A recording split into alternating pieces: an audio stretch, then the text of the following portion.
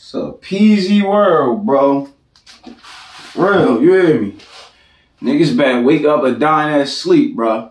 Real shit. Fuck it is, man. It's Pill Bellamy in this bitch. You niggas mad or no? Real quick, bro.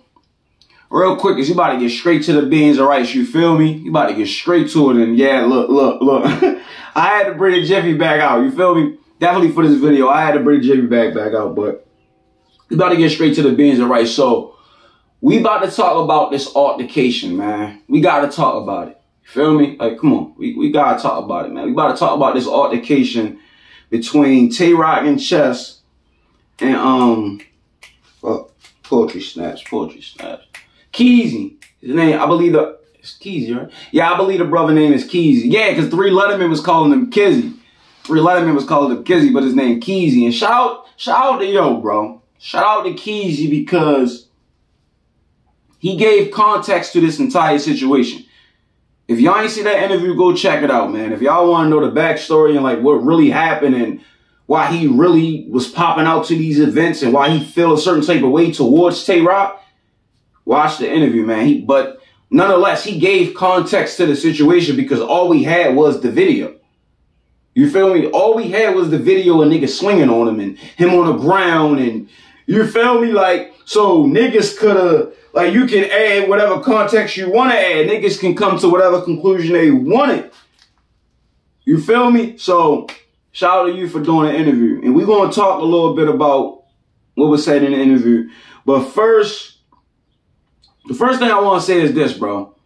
Because, like, you know what the crazy thing is about this whole situation? I'm going to keep it a beam with y'all. Y'all know, like, this is not a safe place. The truth resides here. All my words got squatter rights, bro. The sad part about this whole situation is this shit could have been avoided. Respectfully, bro. Respectfully to all parties. Like, bro, this shit could have been avoided. And it was a word that 3 Letterman kept using in that interview, bro. What was that word? Ego. Right? He kept talking about ego. Niggas in their egos. Battle rappers in their egos. I got another word for you. Image. Right?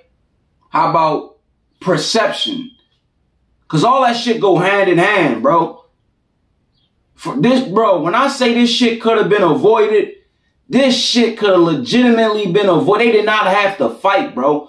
I don't understand, like, what's wrong with handling shit peacefully? But we gonna get into that.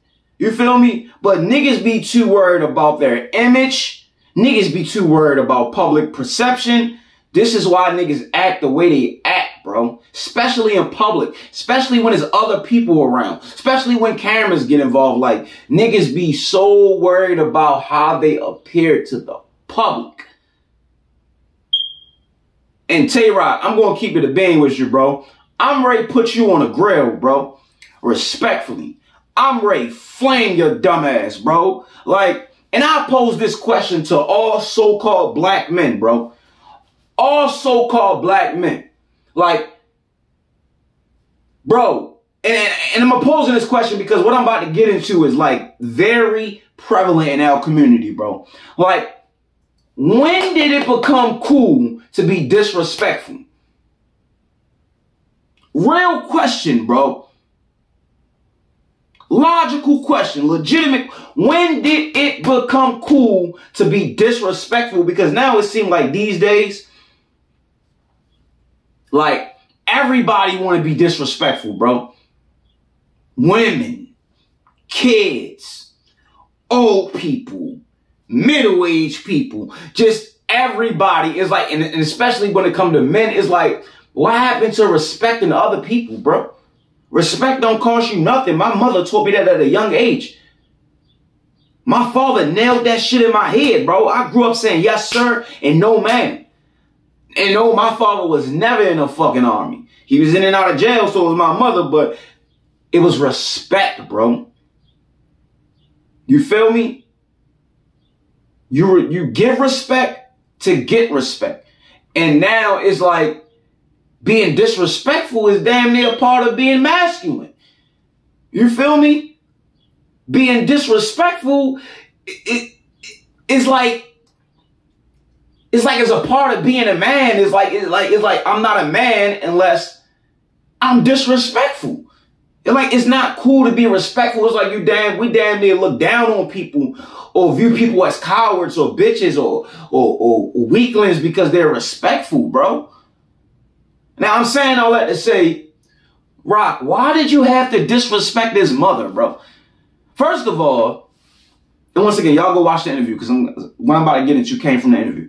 First of all, he was addressing you about something that was said about the South. Now, 3 Letterman asked him a question. He said, bro, sir, do you think you were being a little bit sensitive? And he kind of like, man, maybe. I'm going to keep it a bean with you. You feel me? Because I ain't got no dog in this race or horse in this race or however the saying goes. You know what I'm saying? I'm putting both of you niggas on the grill respectfully. You feel me? But definitely Tay-Rock because, like, he kind of, like, escalated it. But, bro, like, the South is the South. But, like, you're not even from South Carolina, bro. Like, let's just keep it a bean. You're from Atlanta. Like, what he was talking about, the representation of, you feel me, people in the South, it wasn't a broad representation of everybody in the South. What he was talking about was specifically designated for people from the same place of swamp, bro. And it was in his battle rap. Like, come on, bro. Like, y'all niggas took that shit too far, bro. You niggas was crying, like, stop what you're doing, bro. Stop what you're doing. So I kind of didn't agree with you even, I mean, like initiating, you kind of sparked it. He took it further, you feel me? But you sparked it by like making it an issue. You know what I mean? And you're a battle rapper, so you already know how this battle rap shit go. Like, it's my job to say this kind of shit to my opponent. I mean, but nevertheless, it still don't justify him disrespecting your mother. So let's get back to that. So why did you have to disrespect his mother, bro? Now, I'm not going to assume that you're saying that his mother was deceased. Maybe he had, I don't know exactly what he had in his bio, but he said he had something in his bio. You feel me? Where it was evident that his mother was dead. And you still said, fuck your mama too. I think you said, suck my dick and your mother too, or something to that effect. I don't know, bro. But like, come on, bro. Like, come on, bro. Come on, bro. God is real, bro. That shit could have went a totally different way. Respectfully, let's keep it a bean. That shit could have went a totally different way. That nigga could have seen you and just, bow, push this shit back, bro. He could have been on bullshit, bro. You feel me? Not saying that he wasn't on bullshit. I don't know. He said, we're going to get into that. I don't want to jump the gun, but, you know what I mean? Like, it could have went a totally different way, all because you're disrespecting people on the internet that you may think that you may never see in real life. Bringing me back to the original point of this segment. Why? Why? Like, why is it so cool to be fucking disrespectful? Treat people the way you want to be treated. Do unto people as you would have them do unto you. God is real. It's in the Bible, bro. You wouldn't want nobody talking about your mother, bro. You wouldn't want nobody disrespecting your daughters. You wouldn't want nobody disrespecting your father, your grandmother. Nobody that means something to you, bro. Nobody, bro. But yet, you disrespect people, bro. Constantly, bro. Like, you take it to another level, bro. It's okay if you say fuck you, use a bitch, or whatever the case may be. All right. Yeah. I guess that's along the lines of shit men do these days. You feel me? Preferably in battle rap. But to say fuck somebody's mother and suck my dick, like always telling niggas to suck your dick, suck my dick, SMD. It's like you be doing too much, bro. You be doing too much. You know what I mean? So if something would have happened to you, right? Let's say the roles were reversed and you were the one on the ground getting punched on, right? And And Chess had to come to your aid, right? And that man came not by himself and with other individuals who were strapped, and that shit led to somebody getting shot. Like, it would be hard for me to have sympathy for you. Because you said fuck his dead mother when you didn't even have to include her. It's like you niggas be trying to so hard to be disrespectful, but y'all not even savvy with it. Y'all not even clever with it. Y'all so predictable. Fuck your mother. Suck my dick. I'll fuck your wife. Like, you niggas be so predictable with y'all disrespect, bro. You feel like there's nothing witty about it. Like, you niggas are goofy, bro. Respectfully, bro, you niggas are goofy, bro. And Tay-Rock, I'm telling you, bro, that might be a sign from the Most High, bro. Like, next time you being extremely disrespectful, right, and you saying shit that's unwarranted, next time you could really get hurt. You feel me? This time he happened to get the short end of the stick, but next time you could happen to get the short end of the stick, bro. And Chess ain't gonna be there to save you. 3 Letterman ain't gonna be able to do an interview with a nigga trying to, you feel me, push him in the right direction and trying to, you know what I mean, bring peace in the situation. Like, you feel me?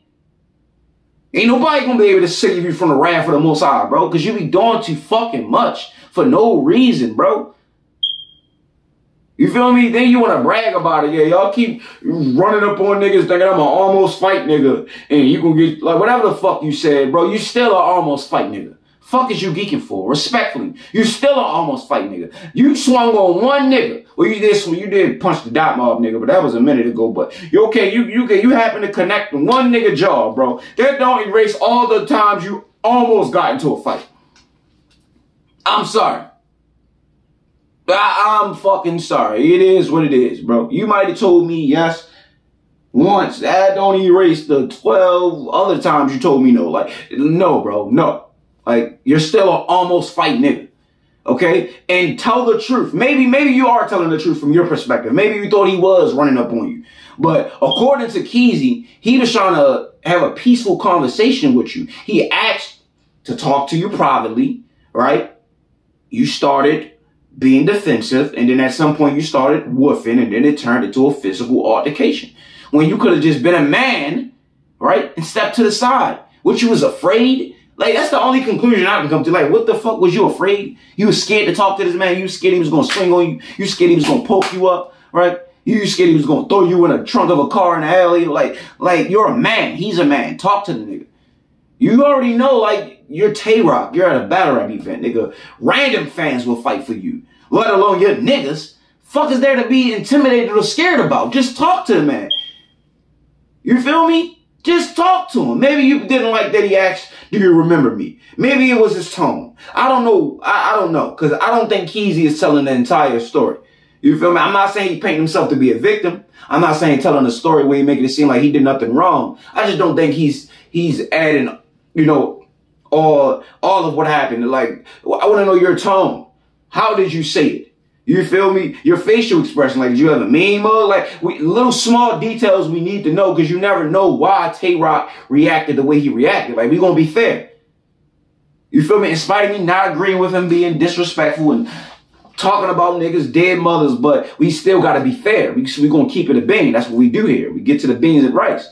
You feel me? Like, I need to know, like, cause if he reacted like that, based off of, you know, negative energy that he might have been feeling coming from Keezy, then it's understandable. It still ain't okay, but it's understandable. But if it went exactly the way Keezy said he went, he just was calm, trying to talk to the man, and you just automatically just went off the rails and turned it to a whole nother situation and it became physical, then that's a problem, bro. That's a problem, because the nigga tried to resolve the situation peacefully by just having a conversation with you, trying to figure out exactly why you felt the need to disrespect his dead mother, when he was just, you know, addressing some things or comments you made about the South. You Now, when you put it all in perspective, you got to also see it from Tay-Rock perspective, because at the time, he was being attacked by everybody, bro, because of that whole swamp battle and the raccoon shit. So I can imagine, you feel me, him being on guard and being defensive and feeling like everybody's against him, and, you know what I mean, not be able to gauge, like, who's sincere, you know, who's dick riding, who really genuinely feel offended, and, like, you know what I mean? But nonetheless, it's just ways to deal. It's just ways to resolve shit as men, bro. And for some reason we have been taught, society have brainwashed us through movies, through music videos, through music. You feel me? They just fucking programmed us to think the only way we can resolve our problems as black men is by fighting it out, shooting it out, or screaming it out, bro. Why can't we talk peacefully like men and come to a resolution, bro? Why can't we just, you know what I mean, figure out another solution and shake hands and, you know, agree to disagree or go our separate ways and just dead the situation? Like, why everything gotta end with violence, bro? Now, I know some of you fucking dumbass niggas, you know what I mean, want to be tough guys and want to be so gangster, y'all, like, get your goofy ass out of here talking about all this peaceful shit. Go to church, nigga. You scared, go to church. You feel me? But all the real individuals out there, all the real men with some kind of sense, you feel me, with some kind of wisdom, know, like who wins at the end of it? Nobody, bro. Nobody. Nobody wins, bro. When the family feuds, nobody wins, bro. And they tricked us, bro. They fucking tricked us, because it goes back to the programming fucking that's been, you feel me, that's been a part of our lives since we got off them slave ships, bro.